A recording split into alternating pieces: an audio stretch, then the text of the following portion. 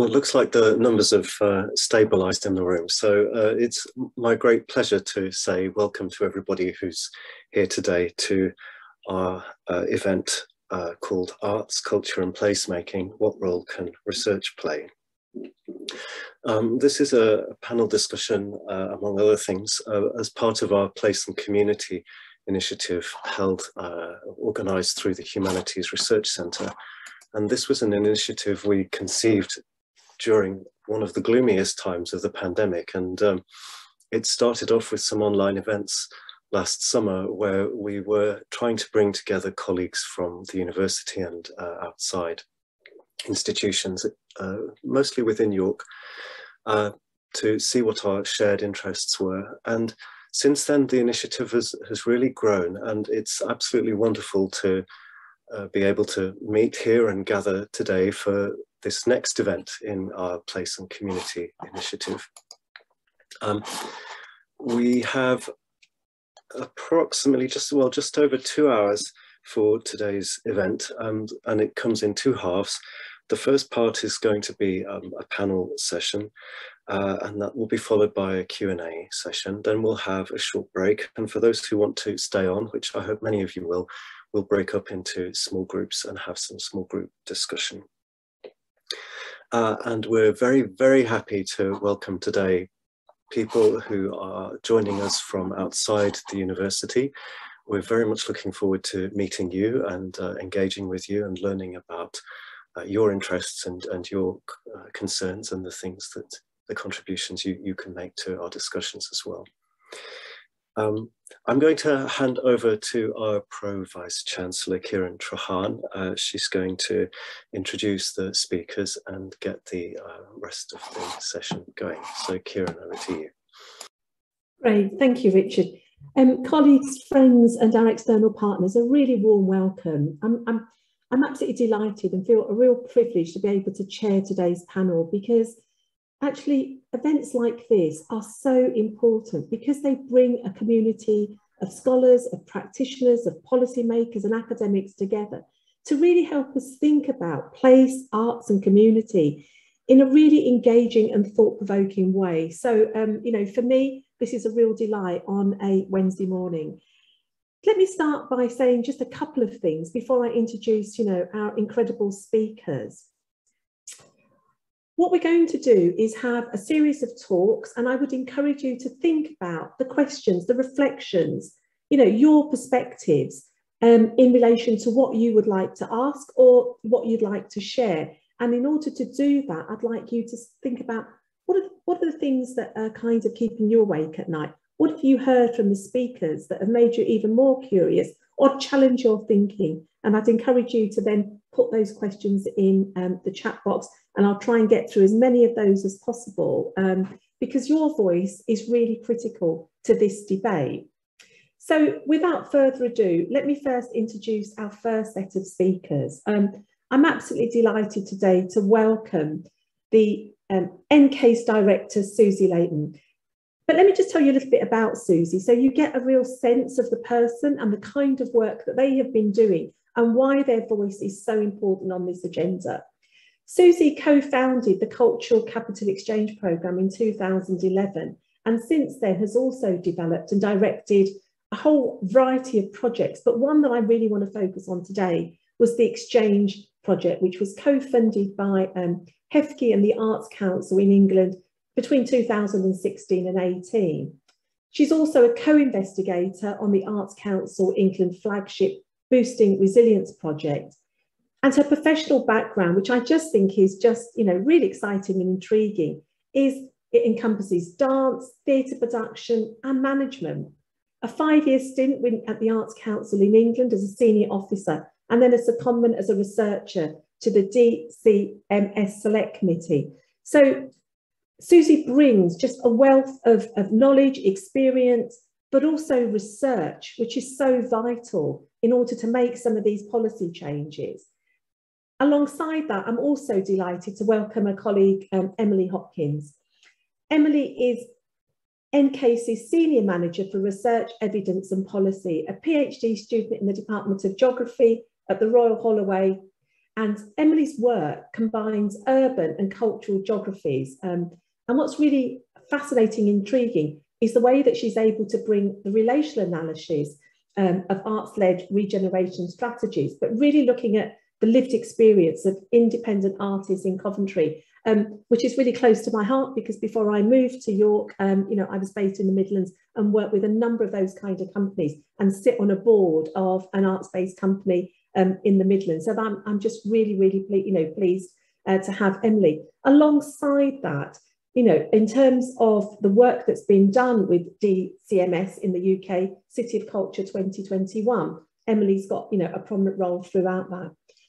We talk about research, and it's her doctoral research that she's worked with and has been a really active member of the Cities of Culture Research Network. So that's a lovely example of research practitioner and policy makers coming together to make that real difference.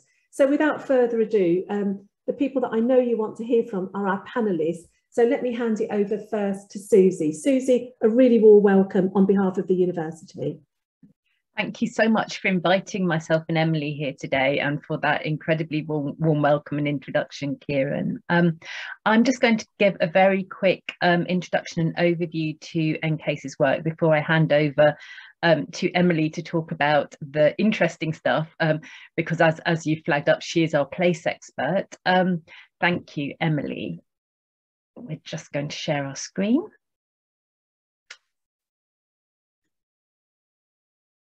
Brilliant, thank you. So just to give you a little bit of background, that the National Centre for Academic and Cultural Exchange is a relatively new project. We launched we launched the project back in January this year. We've been working on the project since October of 2020. So you find us more or less at our first year anniversary, which is very exciting. It's a 4-year project, and the project spins out of the Culture Capital Exchange, an organisation that I co-founded with my co-director Evelyn Wilson back in 2012. We actually first started working together in 2005. We were a higher education innovation fund project supported by a group of 9 universities led by King's College London. And we ran, if you like, in-house through King's for the first few years of our existence, and spun out and set up as an independent organisation back in 2012. And we have always operated as a membership network, but alongside that, we have also always been involved in the engagement and running, design and delivery of large-scale projects which bring together academic research from across all different disciplines and the arts and cultural sector, the creative industries and their wider partners throughout the third sector. So we co-wrote and delivered the Knowledge Exchange Programme for Creative Works London, which we delivered with Queen Mary, University of London, and this was one of the first HRC Knowledge Exchange hubs. Kieran has mentioned the Exchange, which was actually the first co-funded project by HEFCE, as UCRI was back then, and the Arts Council, and also recently our Boosting Resilience project too. So, but we're here very much to focus on NCACE, our current large-scale project. Emily, do you want to move us on a little bit? Thank you. So our mission is very much about supporting and facilitating capacity for really excellent knowledge exchange and collaboration between the higher education and arts and cultural sector, with a particular emphasis on evidencing and showcasing the cultural, environmental and economic impacts of that work.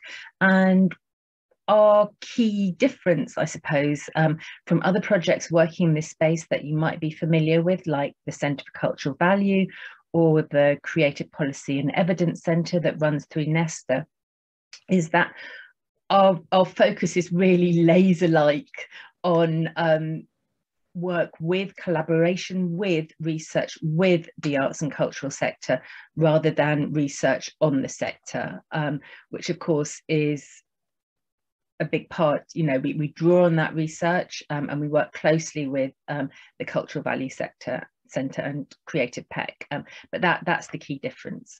And we're working with 4 key regional partners to deliver NCACE, to make sure that it is a truly national project. Bath Spa, Manchester Metropolitan, Birmingham University and Northumbria University are our key regional partners, but they play the role for us very much as super connectors through their own regional HEI and arts and cultural network. And we're really delighted that at this point in the project, by the end of our first year, we have actually interacted, we believe, with every single university in England, and several of them from Scotland and Wales too. So we work across 4 key areas. They're all very interconnected, and as the project progresses, becoming even more interconnected. We do a lot of work around brokerage, collaboration support and networking, helping to overcome some of those seemingly ubiquitous barriers to working together in this area, particularly when you're talking about very small organisations trying to work with universities. So bringing people together in the first place, tackling barriers around language, different motivations, funding environments, timescales, ways of working and so on. We do a lot of work again around skills and capacity development, and I may talk about this in a little more depth after Emily's spoken about our place work, if there's time, but really what it takes to develop and deliver a successful collaboration, where the skills gaps are, where there are models of good practice, and how we can support each other as professionals working in this area of knowledge exchange and collaboration through peer-to-peer mechanisms. For example, we're just launching action learning sets that bring together representatives from the arts and cultural sector and higher education to really creatively problem solve and build new ways of working. Emily is going to talk in detail about our evidencing and impact development work, so I'm just going to park that. But we also do a lot of work about showcasing and communicating not only our own primary research, but all the wonderful, rich, complex and fascinating work that all of you are doing as well. So we do a lot of events, which are all free and open. And we also run a monthly e-newsletter, and are also spending quite a lot of time developing a blog, which we want to really offer as a space for a community of writing around this kind of knowledge exchange work, and to perhaps give people a slightly different platform to write about their collaboration work. And we really warmly welcome blogs and contributions from people who are working with the arts and cultural sector. So if you would like to blog for us, please do get in touch. So our 4 key themes crossing the project. Again, Emily is going to concentrate on placemaking, and we talk about levelling out. It seems marginally less patronising to us than levelling up, but I know that it's a contested term at the moment. We also work across another 3 key themes: environment and climate change, technology for social good, and health and well-being. These are not completely exclusive, but the field of knowledge exchange with the arts and cultural sector is just so rich and diverse. We felt that we had to give ourselves a focus for the project. So we're really interested in cross-cutting models of good practice and interesting projects in this area. So don't feel that if you're working into other topics that you can't approach us or come and talk to us about your work. Okay, so Emily, shall I hand over to you? Yeah, absolutely. Thanks, Suzie. So yes, as Suzie mentioned, one of our work packages is evidence and impact development. So a lot of our work focuses on producing our own research, sourcing secondary research, and then also compiling case studies, interviews, and all these other kind of brilliant perspectives from other people, so that we get a really rich and cross-sector perspective of the cultural knowledge exchange sector. And so, as we've just mentioned, one of our 4 key themes is placemaking and levelling out. And so we've oriented a lot of our evidence and impact development work this year around this topic. And today I'm going to run through 4 of our key areas of work within this specific theme. So the first is our survey that we ran in March 2021 with Arts Professional, and this was co-designed with the Arts Professional team and spread to their network. And it was aiming to capture insights from within the arts and cultural sector, because we found that a lot of the secondary research that we'd read in relation to knowledge exchange with an arts and cultural focus was written from the perspective of higher education and academics. And so we really wanted to give that platform to arts and cultural practitioners to share their experiences as well. I'll share a link in a second to the snapshot findings, and we've got the full report on this survey coming out towards the end of this month. But we also decided to focus specifically a place-based findings report as well, which will also be released after we found that 64% of our respondents to the survey, they had shared that their collaborations had a place or placemaking focus, and out of I think there was 546 respondents, so it was quite a significant proportion of people were saying that they were interested in this theme. And so here we've got some of the kind of key findings from that report. So we found that within these collaborations, arts and cultural practitioners were reporting that 30% of these collaborations had taken place with a university that was based within the same region as themselves. 64% of these collaborations had taken place in another region within the UK, and then 6% of these collaborations had taken place internationally, largely within Europe. And then we also found, which was really interesting, was that people that were reporting their most impactful collaborations, 78% of respondents had said that their most impactful activities and projects had taken place within with a university within the same region of the UK. So that's something that we focused on within the report. And so this led to a qualitative analysis, a thematic analysis of the collaborations reported, because the survey was a mixture of closed text and open text responses. So there was lots of really rich detail to go through. And we found supporting information that indicated why people were reporting that maybe the most impactful collaborations were taking place within the same region. And that was largely because these kinds of collaborations were more likely to be using university resources or expertise and really have a kind of place-based focus to the collaboration.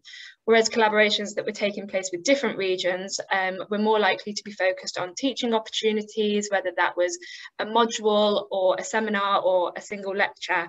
And it tended to be that these were quite more brief in duration. So it seems that there was indication there that more rich collaborations were taking place when they were closer to the partners that they were involved with.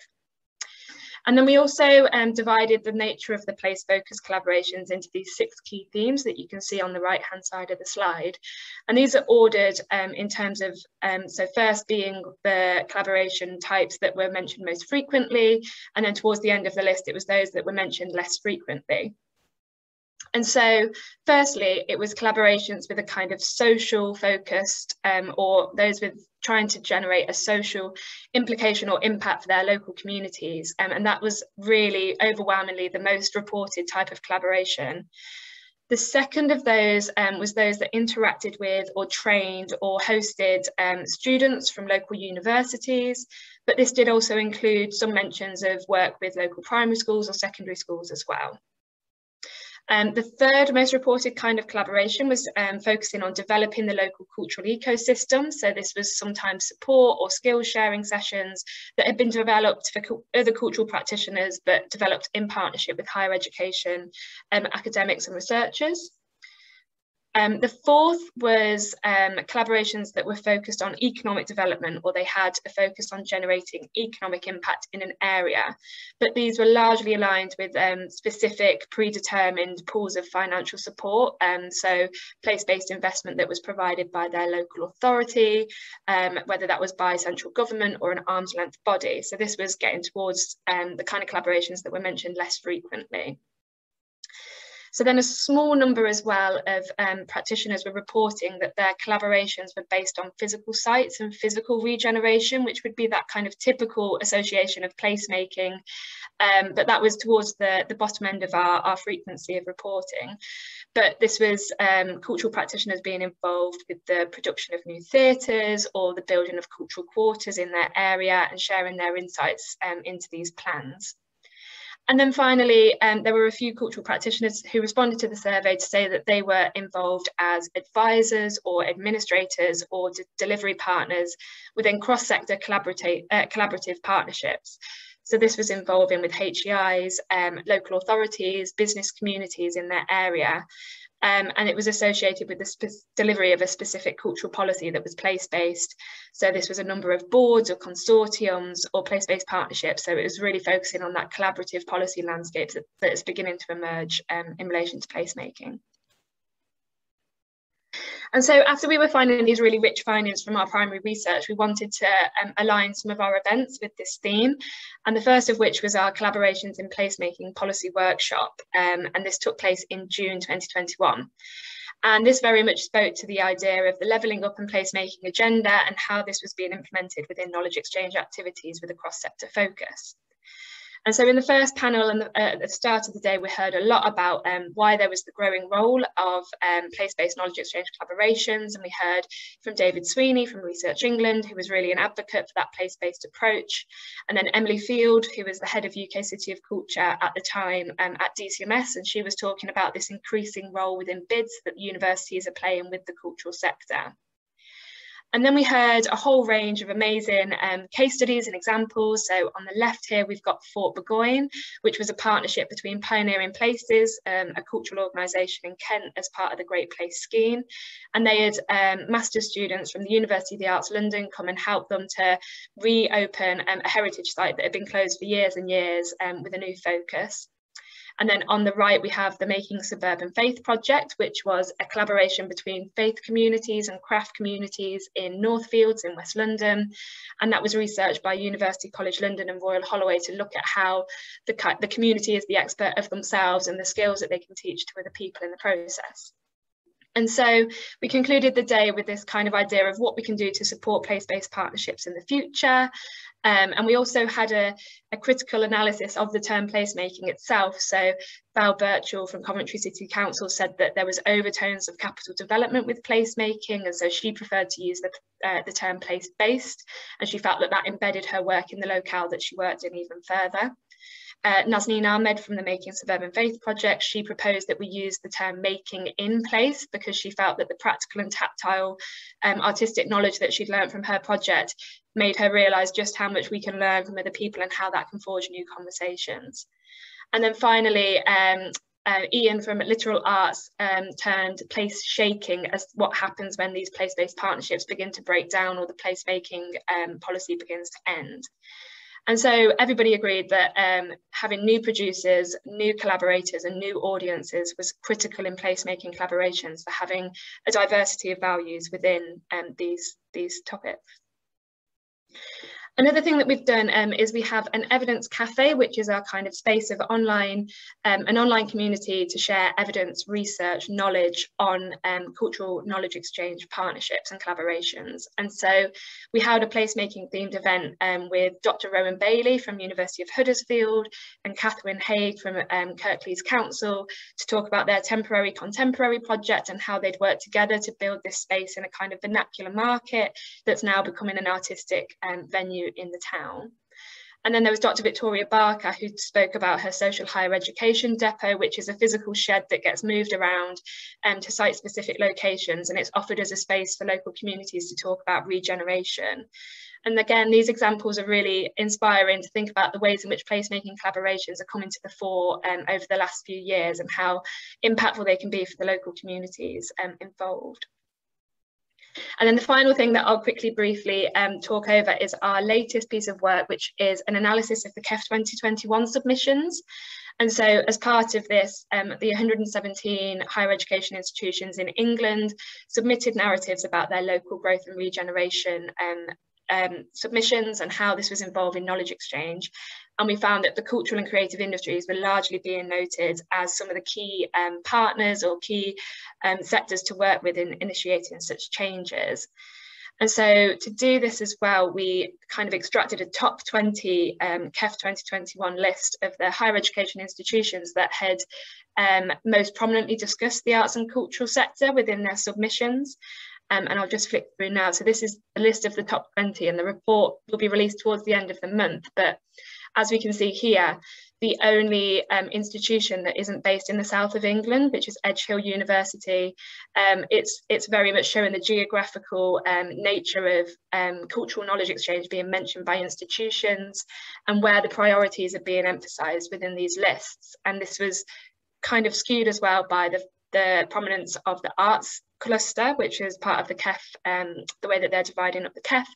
And the vast majority of these are based in London as small specialist centres. But again, it's interesting to have a look at the REF and the KEF and all of these narratives and where arts and culture is being emphasised within them. So that's just a really brief whistle-stop tour. I'll put some links in the chat so that you can see this in a bit more depth, but hopefully it gives a bit more of an idea of how placemaking's featuring in our work at NCACE. And I'm just going to pass back over to Suzie, who'll talk a little bit more about the skills and capacity work that we're doing as well, that supports this kind of work. Thank you, Emily. I'm going to be very brief. This report is up on the NCACE website, as is all the other research that Emily has referenced. It's all up and free available for your edification and delight. But I'm just going to talk about a piece of really quite quick and dirty action research that we undertook over last summer, really to start trying to understand the picture around skills and capacity for this kind of work, both within the arts sector and higher education, and indeed in the ways that we work together. Emily, do you just want to flick on?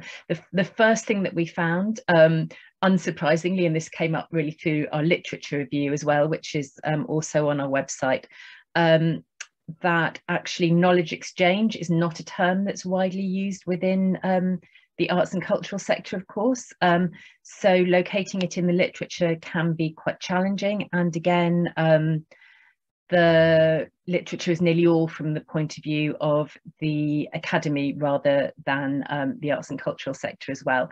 But these are the kind of keywords that we were looking for, as well as knowledge exchange, to really help us dig down into the literature. Emily, do you want to move on again? The other thing that we found, again, perhaps not surprisingly, is that it's difficult to locate examples of best practice of knowledge exchange with the arts and cultural sector within the literature. We're more likely to find evidence within other sectors, health, social science, and the voluntary sectors. And that's not to say that these kind of examples of good practice are not relevant, replicable, or appropriate for the work that we're doing with the arts and cultural sector. We're just noting that. Do you want to move on again, Emily? Thank you. But also that the literature recognises that there is what we call the missing middle, the how, if you like, of collaboration and knowledge exchange between the arts and cultural sector. And what we're seeing is that this is leading to projects that aren't always as resilient as they could be. We've heard from both our arts and cultural partners and our academic partners, for example, that there isn't enough time that isn't directly focused on project delivery or development to really talk to each other, to understand values, motivations, and to think about how we work together, as well as what we would like to achieve. And as a result, many people reported back to us that during COVID, in the pandemic, their relationships dissolved, arguably at a time when both collaborative partners needed each other most. Those partnerships just weren't resilient to overcome this huge spanner in the works. So one of the things that we are trying to do through our work is to provide these spaces, places and platforms for these more engaged discussions about how we work together. One of our primary recommendations from this evidence and literature review is that we really need to work together to co-design approaches to working together, methodologies and processes that are truly mutually beneficial, and that actually in this respect, higher education has a lot to potentially learn from the way that the arts and cultural sector work, which is an intrinsically relational way of working rather than a transactional way of working on the whole. That they play a really important role for us within the academy, thinking about how we might enact more resilient and strategic knowledge exchange. So I think I'm just going to stop there. As I've said, all our reports and research is available on the website. All our events are open to everyone. The projects that I mentioned, the Exchange, Creative Works London and so on, you can access all those reports, evaluations and so on through the TCC website, and I'll pop the link in the chat shortly. But I think we'll finish there. Thank you. Great, thank you. Thank you so much, Suzie. Thank you so much, Emily. I was really struck by your powerful, you know, and inspiring presentations. And I just want to kind of draw three things which gave me, you know, lots of food for thought. I really like that notion of levelling out and how you're providing some really critical thought about partnerships, but in the context of levelling out rather than levelling up. I thought you helped provide a much more nuanced understanding of the lived experience of knowledge exchange. You're absolutely right. It's a term that we use, you know, constantly in academia, but what does it mean to the very world of practitioners that we are working with, engaging? And it almost kind of feels like it's missing in action. I was really heartened to see the work that you're doing in action learning, because that's really close to my heart and my own research area. And I really like the notion of the way that you were using action learning, both to connect and disconnect, you know, in the way that you were bringing a much, much more sharper focus to cultural, social and environmental exchange, but not in isolation, you know, how they work together.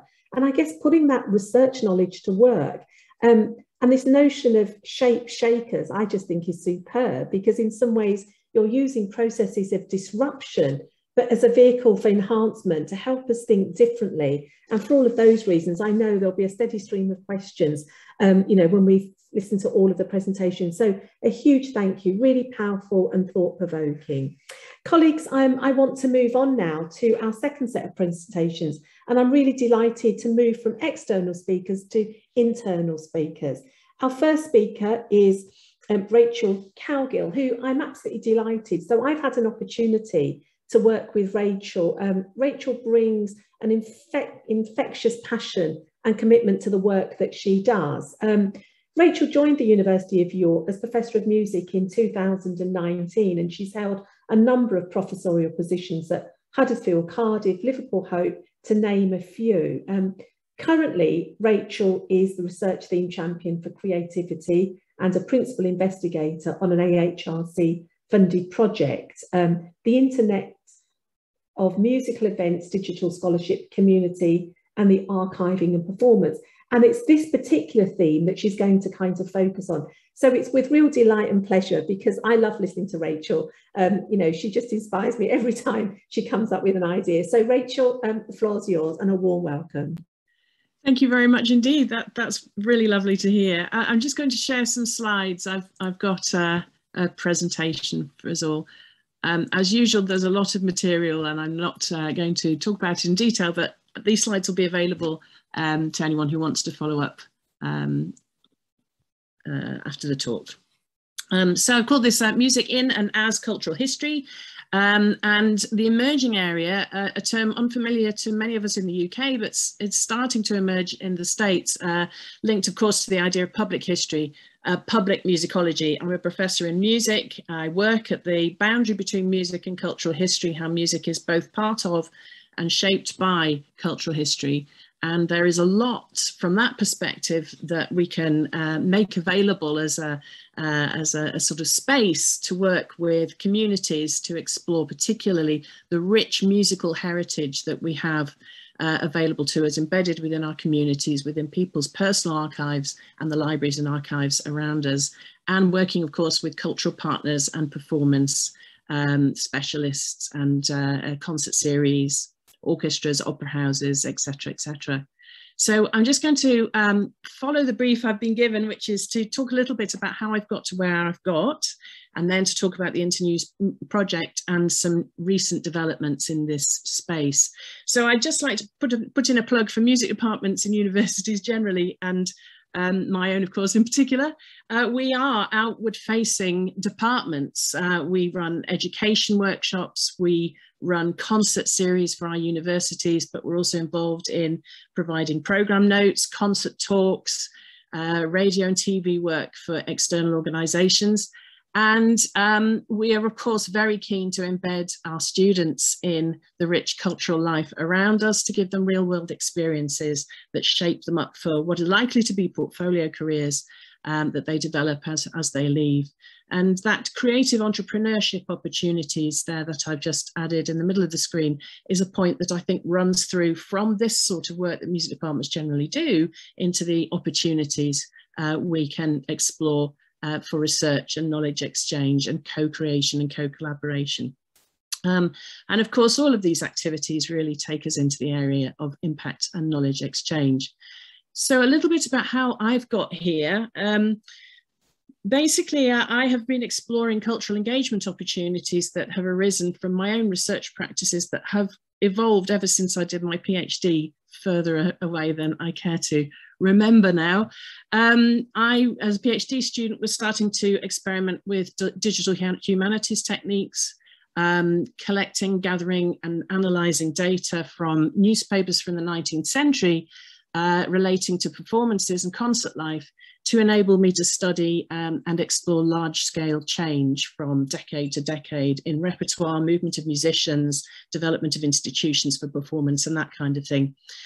And then as I kind of moved through my career, the general pattern within humanities has been a kind of move from research methodologies that are focused very much on transcription when you're in the archive from primary sources, to photographing those sources and having them available to you as you're working at your desk.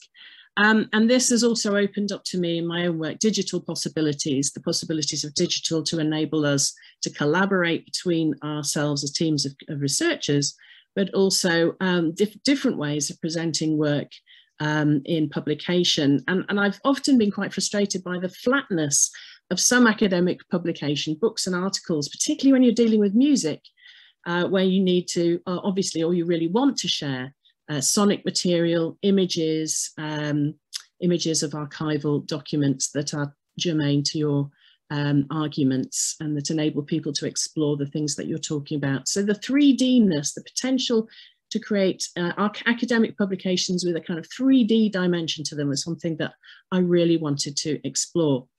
I've always worked in local archives as well as national and international archives. So I've got this very embedded sense of place. All my work is dedicated and interested in deeply working with the idea of space, of place.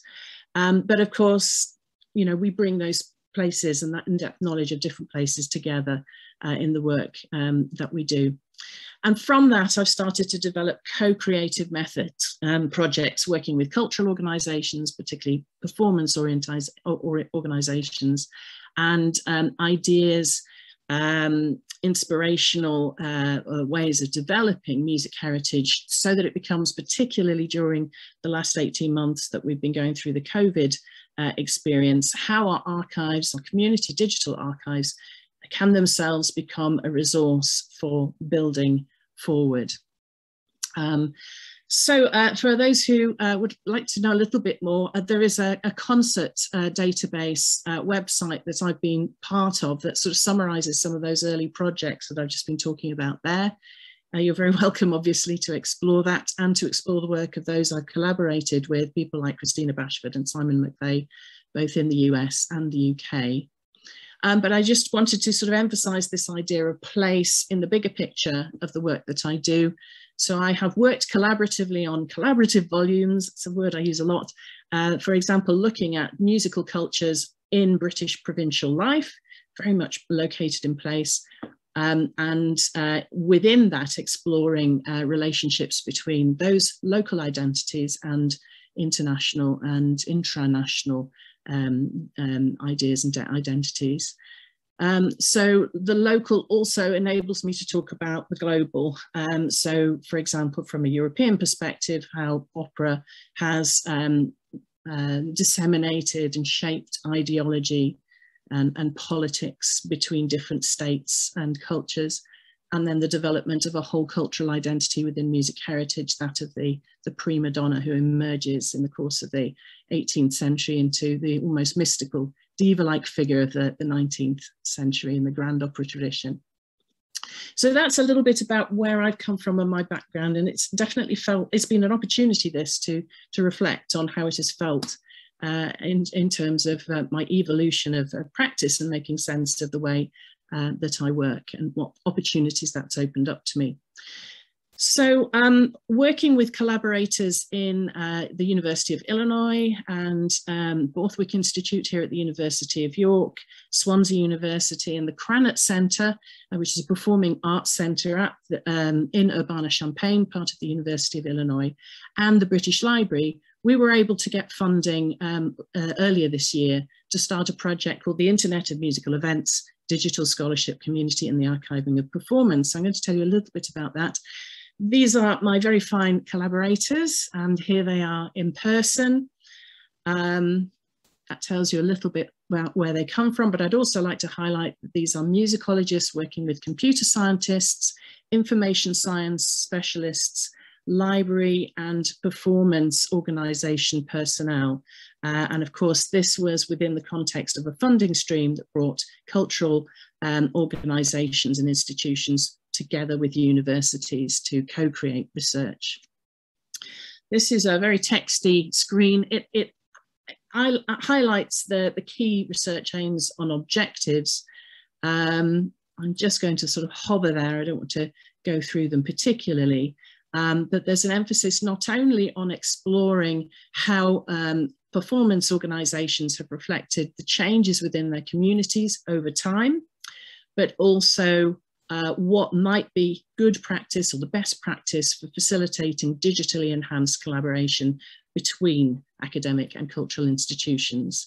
And there are a lot of methodological innovations that are emerging, she says confidently, emerging in the course of this project that have implications for other sorts of work, and I'll talk about that in a moment. There are 3 work streams divided up between them. The first 2 are kind of specific in their themes, and the third is designed to create the digital innovation that supports our work and our research in the first 2. So briefly, my research stream is looking at the British Music Society, which was an organisation, contrary to what you might think, was set up immediately after the First World War to re-establish cultural exchange in music between Britain and countries elsewhere in the world. So despite the fact it implies something really quite inward looking, it was a supranationalist international organisation designed to re-establish that cultural exchange that had been lost during the conflict. It was the brainchild of a man called Arthur Eaglefield Hull, who was a British music critic and organist and composer. And he created or compiled as general editor an extraordinary volume in 1924, which captured the modern in music globally. So he had correspondents from all over the world submitting articles about composers and works in their area, which was gathered together, and it gave us a kind of global snapshot of modernism as it emerged in music at that time. We can get his public profile from all the kind of archival documents that relate to him. But again, what struck home to me was when I was doing my research into Arthur Eaglefield Hull, who established this society, what his local society, his local place and community had left in terms of reminiscences and information about him as a personal figure. And in this case, one of the pupils that he himself had taught in his role as a music teacher at his local grammar school in Huddersfield. And this is a reminiscence that gave me a whole new dimension to him as a character, adding a lot to what I've been able to pick up from the public sources that enabled me to build his biography. So why is this interesting? Well, the British Music Society, Arthur Eaglefield Hull set up chapters or societies across the UK. He put a lot of confidence into amateur musicians and amateur concert organisers because he felt they were able to be more independent of the very powerful commercial interests at work in music immediately after the First World War. He thought amateur musicians could stand aside from that more than professional musicians could. So these were societies run by amateurs in their local areas. Some of them are still going 100 years later. They have changed and evolved almost beyond recognition, but they find their origins, their roots back in the British Music Society that was founded in 1918. Of course, 100 years down the line, they're wanting to celebrate their centenaries at exactly the same time that COVID wipes out any opportunity to run performances. So in the case of the Huddersfield Music Society, for the first time ever, they were not able to present a season of concerts in 2019. So their centenary had to be postponed. Their celebrations had to be postponed. Huddersfield Music Society has been working with us. They have a very substantial archive.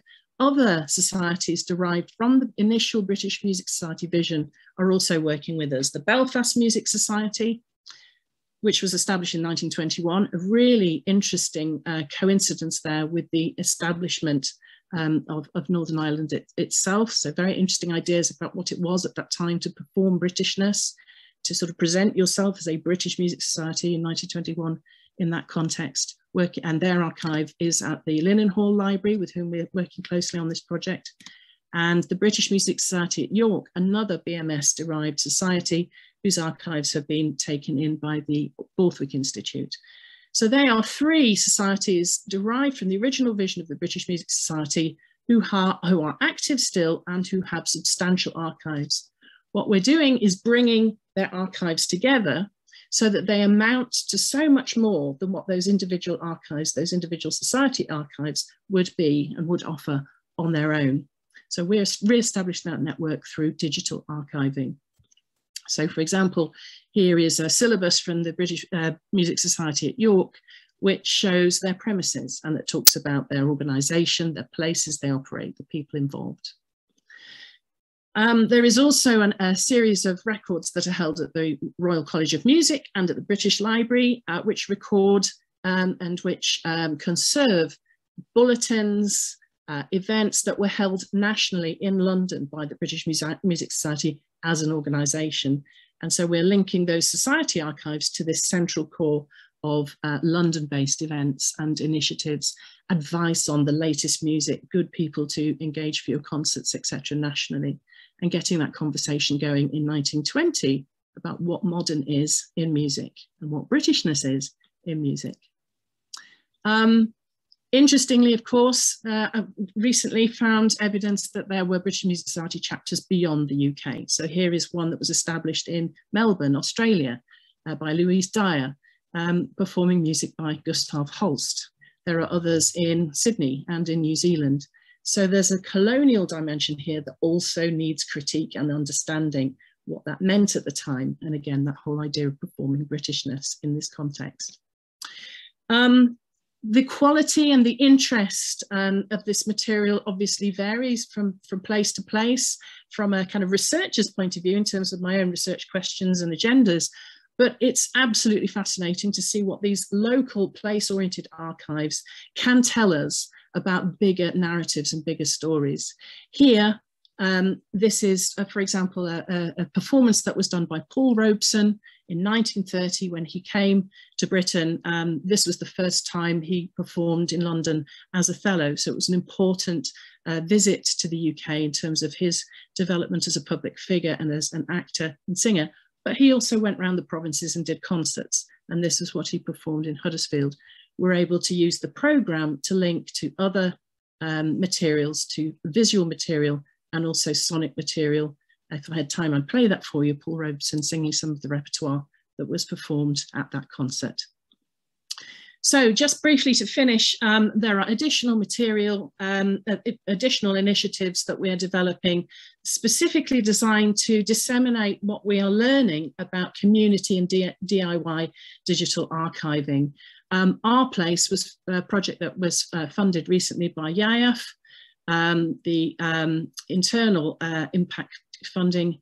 And what we've done here is to build and put online resources, how-to guides for local organisations, place-based societies on how to build your own archive, how to digitise, really practical ways of using phones and mobile and digitising scanners to produce and create a resource from your own archive that the whole community can access in digital form from their own desks, their own homes, and to link up with others with related materials.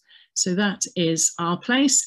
We've also been talking about another project, possibly with the website, www.boxunderthebed.com, which is about your personal archive, how you digitize and develop and build your understanding of your own archive. That's another area we're wanting to go into.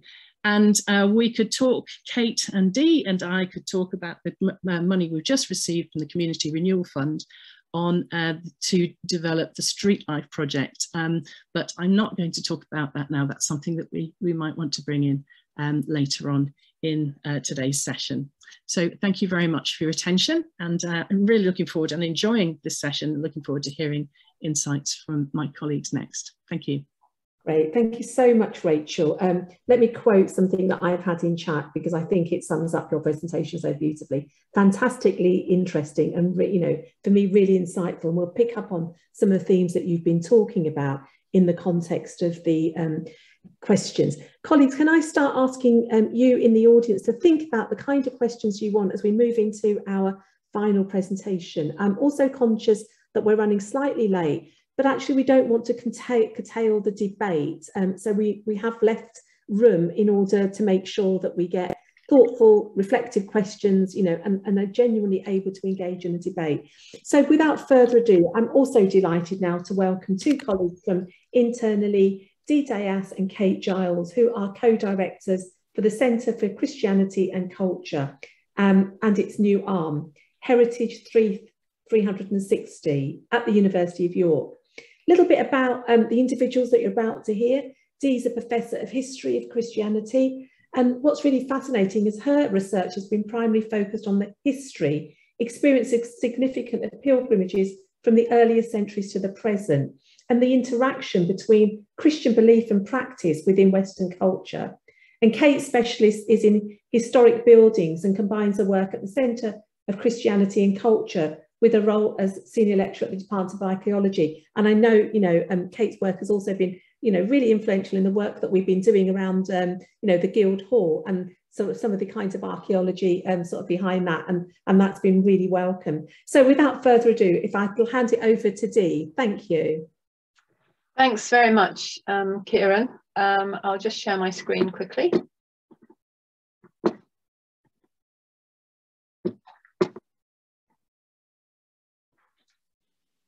We all know that the arts and humanities do change the world.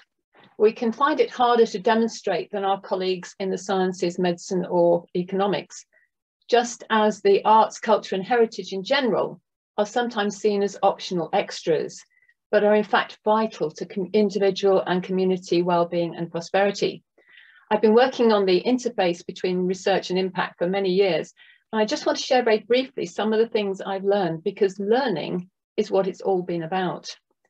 I just want to give you a very quick idea of the area in which Christianity and Culture team primarily operates.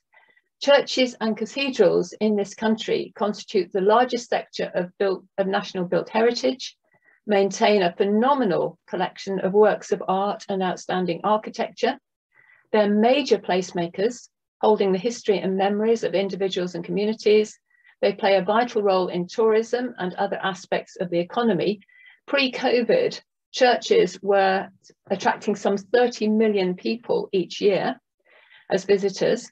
They host numerous cultural events and provide a national network of cradle-to-grave social activity and specialist care. That's why we've instigated so many research and impact projects in this area, often collaborating very closely with social science colleagues. And this work has produced 2 REF impact case studies so far. I want to look quickly at 3 projects working with Historic England, the Church of England, and other national partners. The first, Pilgrimage and English Cathedrals Past and Present, was really looking at how people interacted with these spaces in the past and what that can teach us about how we present them and enable visitors today, those millions of visitors today, and help them engage with history and other aspects of these buildings. And we use both historical research and social science tools in order to do this, with the aim of reshaping and expanding cathedral policy, strategy and practice. And you can see some of the partners in the project listed here. This £1 million HRC project then gave rise to two further £100,000 HRC follow-on projects. And the first was the Becket Connection, using the Thomas Becket 2020-2021 anniversaries as a catalyst for heritage, tourism, education and community engagement in Canterbury and London. And this project was really all about inspiring and supporting and shaping tourism strategies, museum exhibitions at the British Museum and Museum of London and museums in Canterbury, and other cultural events. And the major outputs included a long-term legacy of the Becket Story website for education and public involvement, and a digital reconstruction of medieval Canterbury, which you can see here, which is now supporting a citywide tourism strategy. We've gone, and I also want to show you the second project, Engaging with Place and Managing Space, which was working with the Church of England to use the research to create new national policy, guidance and training on visitor engagement and for volunteers. Some cathedrals can have as many as 800 volunteers each. So this is a major area. So we've gone on with our partners to deliver further outputs. So when COVID struck, closing down not only church buildings, but the activities they hosted, from tourism to toddler groups, old people's clubs, GP clinics, dementia, addiction, homelessness support, exercise classes, concerts, the list is endless. We were perfectly positioned to start a new cross-disciplinary project, which has been running for 16 months and is feeding into government and national church policy, decision-making and guidance, and developing new tools to help churches with their national network to make a major contribution to the recovery. So I just want to list very quickly some of the lessons I've learned from this, and you will see an Archbishop of Canterbury bear on the picture, which is available at Canterbury Cathedral, as representing many of our partners. The key lessons I've learned during these projects and others is, firstly, that impact isn't just about high quality research, it's also about relationship. External partners are not just resources to be mined, there needs to be clear mutual benefit. We must always be asking not just what can I get out of this, but what can this do for my partners? This means working at co-design and putting a lot of time into understanding partner needs, capacity and organisational structures. Our Big Cathedrals project meant spending a huge amount of time making sure that key people at every level understood the purpose and benefits of what we were doing. But for us, their input was vital in helping us make key discoveries and seize unexpected opportunities. It means building trust, exercising patience, being flexible and being willing to learn, move out of our own comfort zone and develop new skills ourselves. Secondly, research-led impact isn't a hit and run activity. It can create connections which feed back into research and inspire new projects.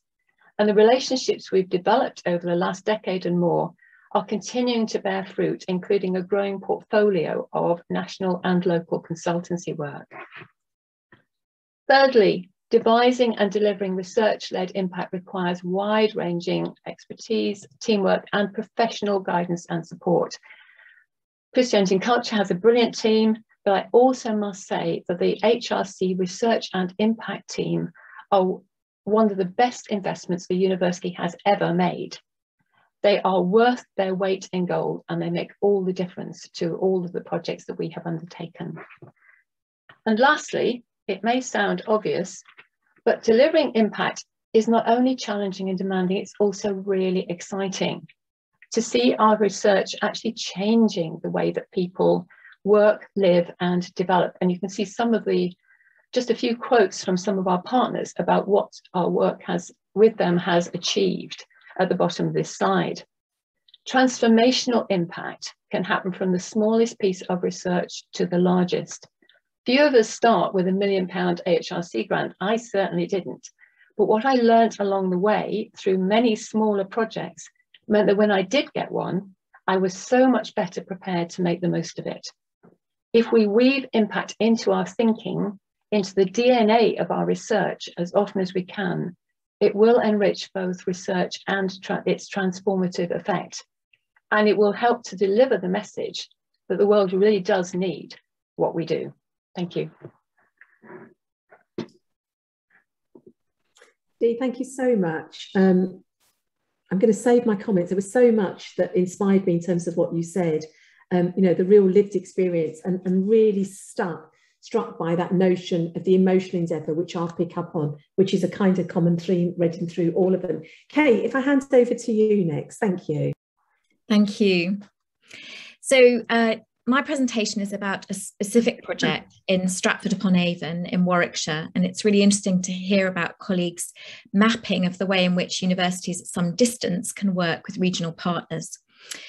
This specific project arose out of about 13 years of collaboration with practitioners and partners in Stratford-upon-Avon, coming out of my own research on late medieval public buildings. So really what we were interested in doing, sorry, I've just gone back, is to respond to a brief this summer around culture recovery funding. We've been working for some years with our partners in Stratford-upon-Avon to deliver a range of impact projects, supporting the Gill Chapel and the restoration of a scheme of medieval wall paintings. But during the summer, we became aware that there were challenges both with supporting and nurturing the volunteer community that we had been working with for many years, but also bringing people gradually back to a city or town like York, which relies on tourism, cultural tourism, for its major economic well-being. We were invited by our colleagues at Stratford Town Trust and the Gill Chapel to develop a Heritage 360 web app, a family-focused COVID-safe town trail, which linked the story of a very wealthy late medieval merchant who had left a lasting cultural legacy across Stratford-upon-Avon. And we helped design and apply for the funding, secure it, and then co-design and develop its content with the Town Trust, but crucially with the volunteers, supporting local businesses, particularly local production companies and film companies. And within that web app, building in a series of co-designed and co-written volunteer blogs. Many of the points I'm making here go back to the points that Dee has already made about the way in which we carry out impact at the Centre for the Study of Christianity and Culture and Heritage 360. We need to learn new skills. For me, I'd never written scripts before, so it was really fantastic to have the support of my team in helping me turn my academic research into something accessible. It took time and patience and a lot of encouragement to enable our volunteer community to write down the research that they themselves had discovered in a way that would be accessible to wider audiences. And we had to build in that time to design and test our web app with that volunteer community as well. And I would say, again, echoing Dee's points, that many of the ideas that inspired us here came out of the Real York virtual proposition that we'd made to the HRC's Placemaking conference back in 2020. So thank you, colleagues, for giving us that encouragement and excitement about what we could do. So in working with our colleagues in Stratford-on-Avon, we were then able to create this wonderful web app, which allows visitors to explore a series of places within Stratford-upon-Avon, all of them which you can visit without going inside, so it was COVID safe, but also gives an insight and filmed contents, working with our fictional Kit, who's a late medieval wall painting apprentice, filmed by Ignite Creative, our film company, and bringing the story of these places to life, encouraging you to go inside and find out more. And behind them then sit these blog posts by our volunteers, encouraging more and more research to be carried out on their doorstep. And we're now using this template, this web app that our colleagues Pat and James have developed in a whole series of other projects, both on our doorstep here in York and elsewhere. It's becoming a really useful business model for us and a really engaging way of selling what we do to other potential partners. So the launch and the legacy here. We've been really excited by the ways in which working with our partners has encouraged new partnership collaborations within Stratford-upon-Avon itself, particularly with the Shakespeare Birthplace Trust. But also it's allowed us to carry on working with them to secure those next small pieces of funding, particularly as we move forward and think about conserving more wall paintings in the Guild Chapel. And we're delighted that we've just been awarded funding from the Pilgrim Trust to do some of that conservation work. And we've just launched actually last week a new crowdfunder appeal for the remaining £10,000 for the next chapter in our story. So for me, rather like Dee, I suppose what I would end by saying is that out of our own personal research interests as academics that might brew away for sort of 10 or 15 years as an individual, working in partnership with colleagues in the Centre for the Study of Christianity and Culture and the HRC, we can deliver far more than we can on our own. And we can learn how to work with those partners really, really effectively in co-design, co-creation, and hopefully sustaining those relationships for the next 15 years. Thank you. Okay, thank you so much. Let me just try and draw some threads between the various presentations that we've heard. Dee, Kate, I was really struck, and similarly by Rachel, about your notion of knowledge exchange.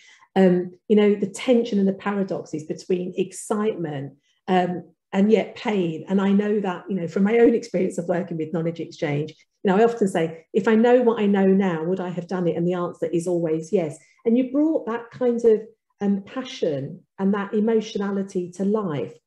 The other thing I was really drawn by all of you in your presentations about this notion of knowledge exchange and whether the language of knowledge exchange is the right one, because what I heard you all talk about was knowledge integration, you know, taking that knowledge and putting that knowledge to work.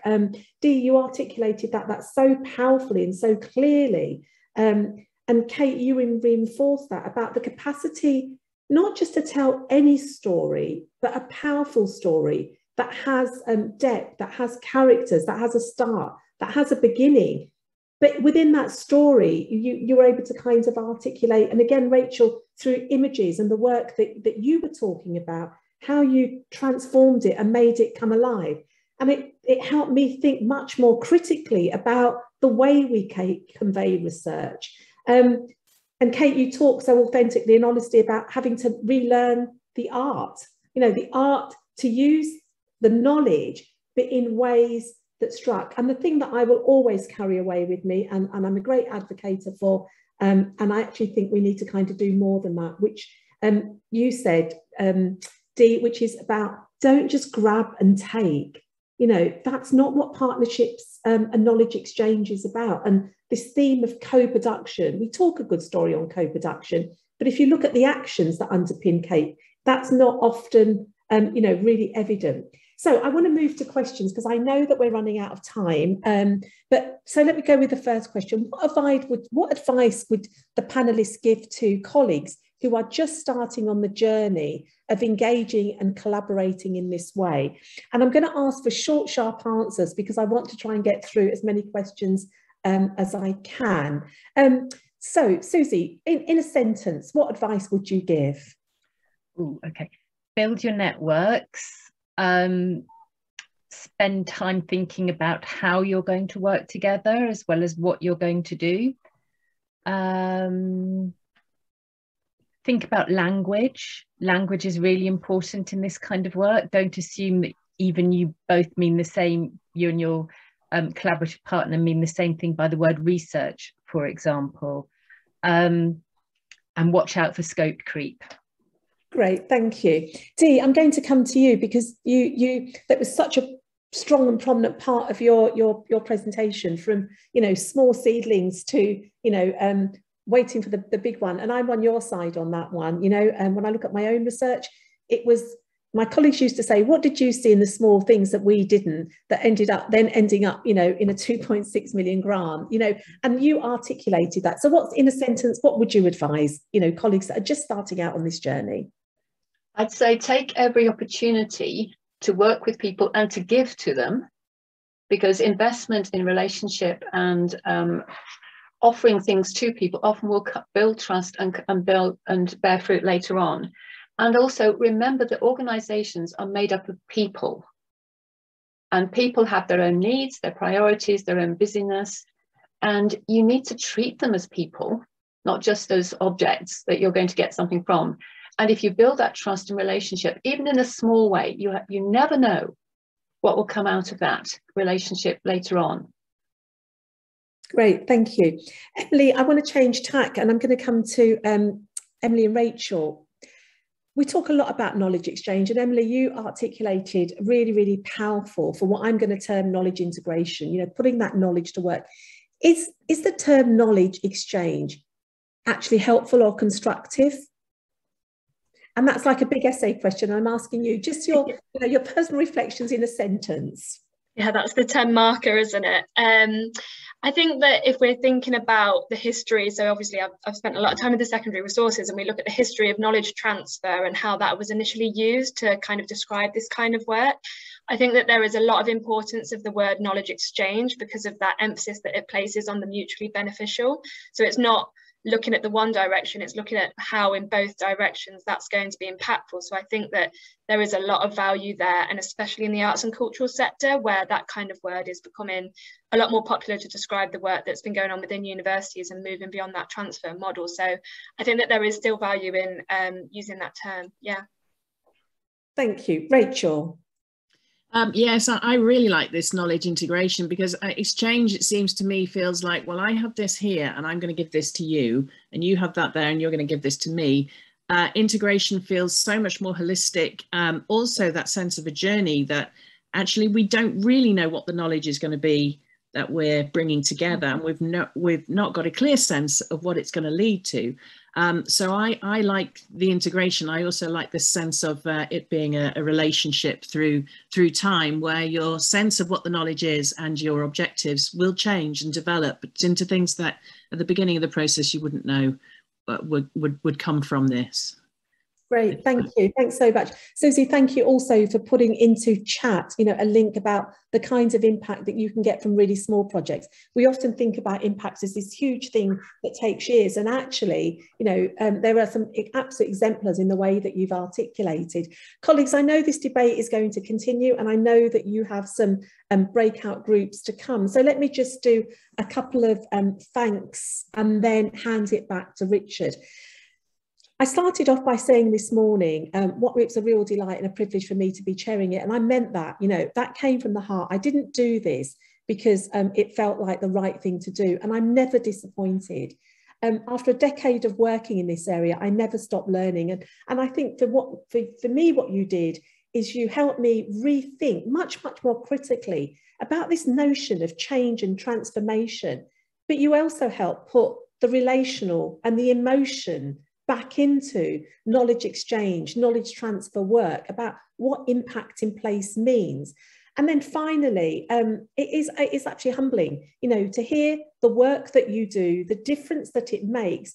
And I hope it will inspire not just people that are listening to this, but future generations to come, and light our mid-career researchers, you know, and our professors, because the whole purpose of this process is that we never stop learning. And for that, I'm absolutely grateful. Can I just say a huge thank you to Richard and Helen and the team who've worked tirelessly behind the scenes. You know, we just rock up and these things happen. They happen because of the hard work of colleagues behind the scenes who have thought really hard and long about the kind of contributions inputs like this make. And without you, the speakers, for your really powerful and insightful thoughts, you know, a personal thank you from me and on behalf of the university. Richard, I'm handing back to you.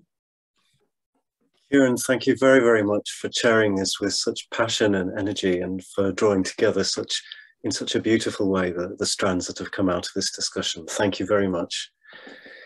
We are running a little bit late, but what we are proposing to do is, if there are one, two maybe, but very short questions, we'd like to finish by 10 to 12, then we'll take a 5-minute break and regather at 5 to 12 before we join the breakout groups. So if anyone has got a short question that they want to ask, please stick it in the chat. If you're planning to stay on but haven't yet let us know through Eventbrite, please get in touch with Megan Russell through the chat, and Megan will stick you into one of the breakout groups that we'll be holding later. And I will also just give a quick plug for our next Place and Community event. We've got a Place and Community Fund, which we can use to facilitate some new partnerships and working together with people. And we want to launch this in the middle of December. It's going to be a networking event, and we very much welcome both academic and external partners to that event. I've put a link in the chat. I'll put it again in the chat. We'd very much welcome contributions to that of any kind of format, including dance and music, if you like, being very wide-ranging in what we'd like. I don't see any other questions in the chat, so I suggest that we take a break here now, and we'll come back and restart at 11:55, and then we will go into the breakout groups then. So thank you again to everybody for joining us for this morning's session. That's been really very, very thought-provoking, and we can see also those who are leaving have found it that way. So thank you everyone for your contributions. It's been really inspiring, and we're looking forward to discussing some of these ideas and thoughts in a bit more informal setting shortly. So we'll see you in about 5-10 minutes at 11:55. Thanks, everyone.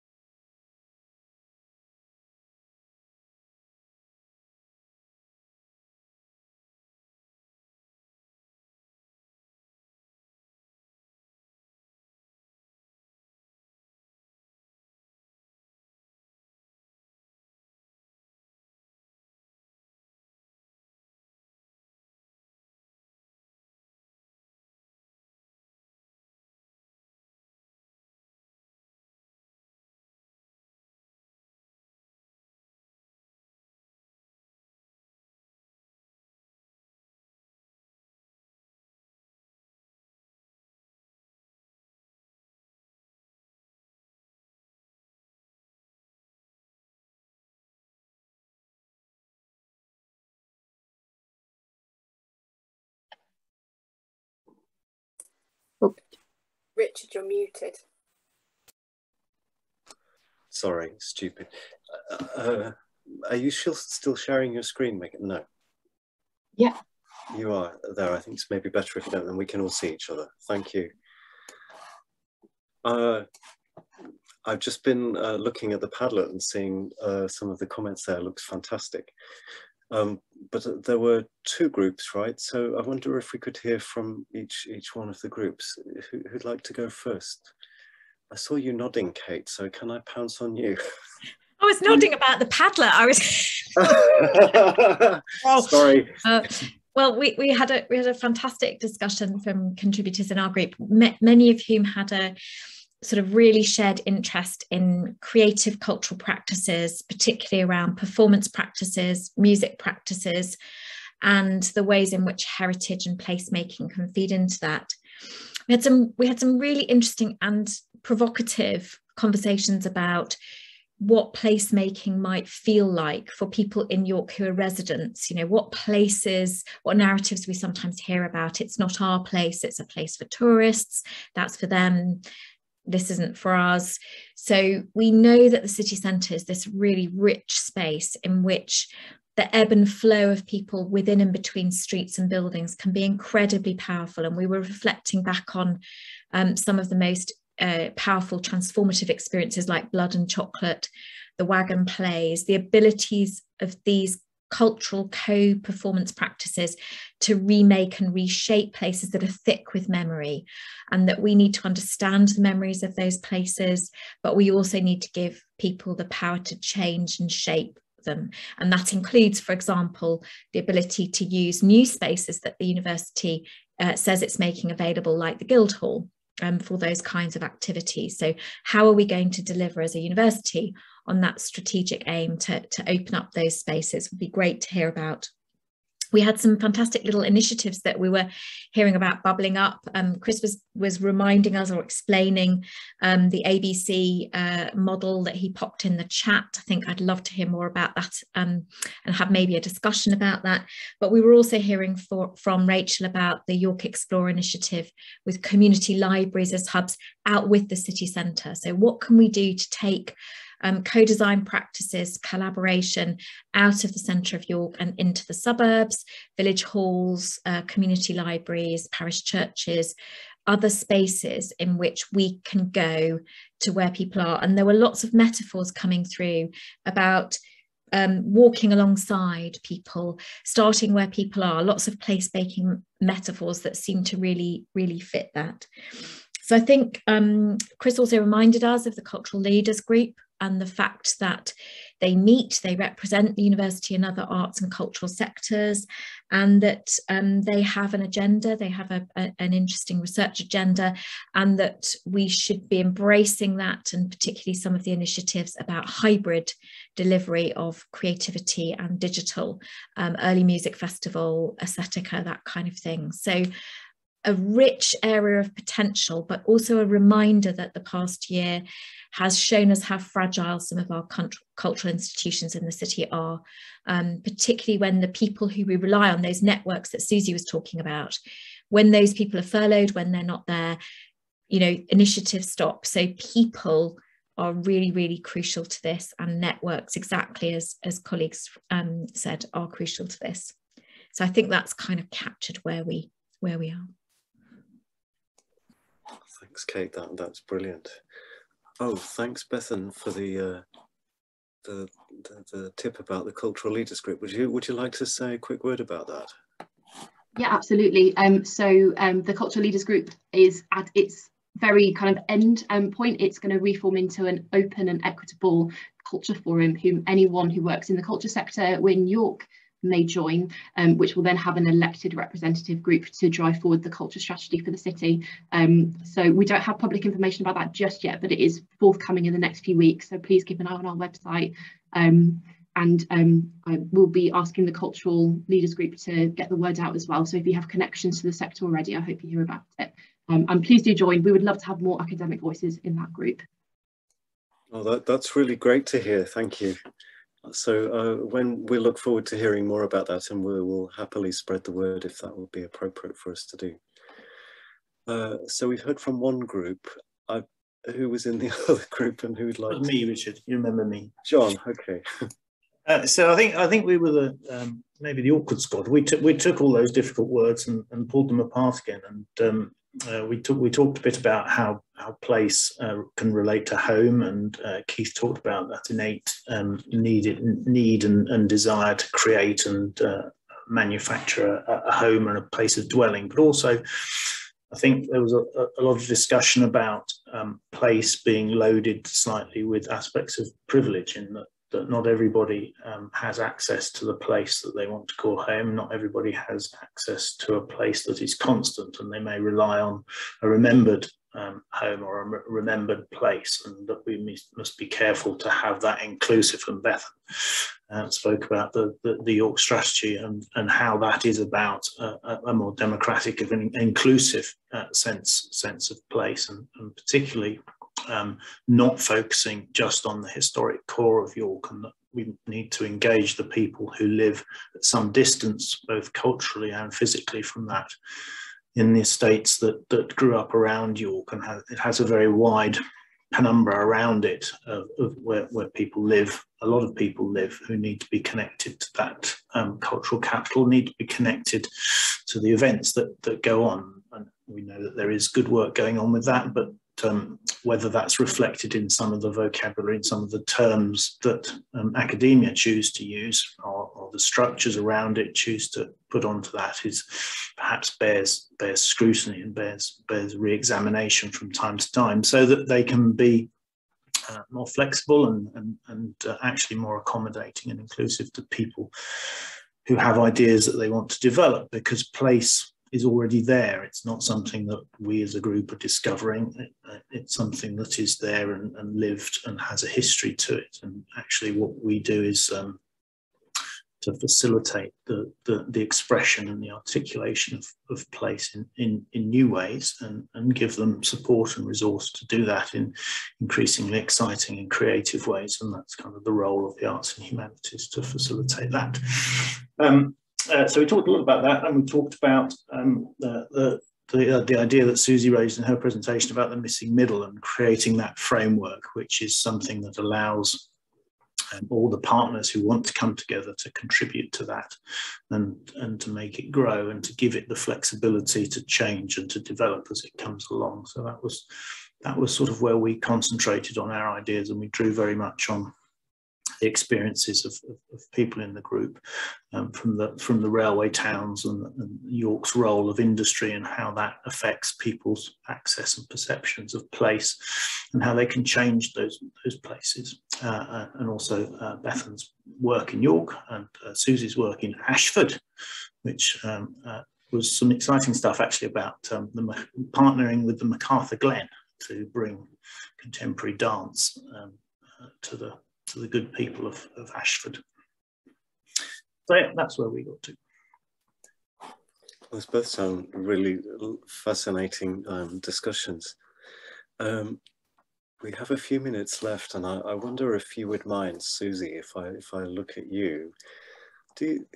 I wonder, do you have any reflections from your experience and the things that you were presenting earlier this morning?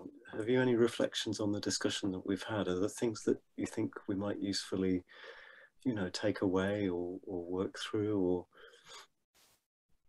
Or oh gosh, I just would like to repeat what I said in the group, actually, that it was incredibly inspiring hearing about the work that you and colleagues are doing at York, and really hearing you talking about co-design and collaboration and co-creation, which you don't always hear about in these forums. And I've been aware of your work at York for quite a long time, actually. Personally, this exchange project that has been referenced a couple of times, I had the sort of privilege to interact with several of the ECRs on the White Rose DTP programme, and just really it's obvious to me that here is a group of people who are thinking about knowledge exchange in really kind of creative and valuable ways. And I also said in the RACAT group, it would be fabulous if, when writing about your work, you have the opportunity to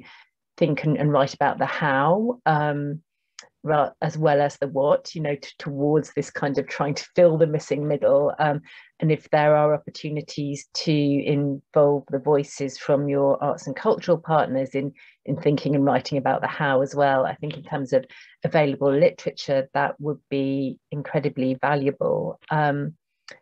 And I just wanted to, as well, seeing as I've got another minute, and I did drop something in the chat about here, just to kind of talk a little bit about that TEF narrative analysis that you picked up on. And I think for us at NCACE, the sort of really interesting thing is, yes, there is a point to be made around geography. And partly that is because these small art specialists are clustered in London and the Southeast, and there are all sorts of historical reasons around that. But for us, I think one of the really interesting things was that we didn't see Russell Group universities in that list of organisations talking about their knowledge exchange with the arts and cultural sector in those KEF narratives. And we absolutely know that's not because there isn't rich, complex, valuable and exciting work happening. It's that at some point there was an institutional decision made not to talk about that work or to privilege other areas of work in those KEF narratives. And I think, you know, for those of us working in the arts and humanities and working in knowledge exchange with the arts and cultural sector, who absolutely know the importance and the impact of our work, that raises all sorts of interesting challenges and questions. Thanks, that was really worth hearing. Thank you very much. Before we finish off, are there any other thoughts anyone would just like to share?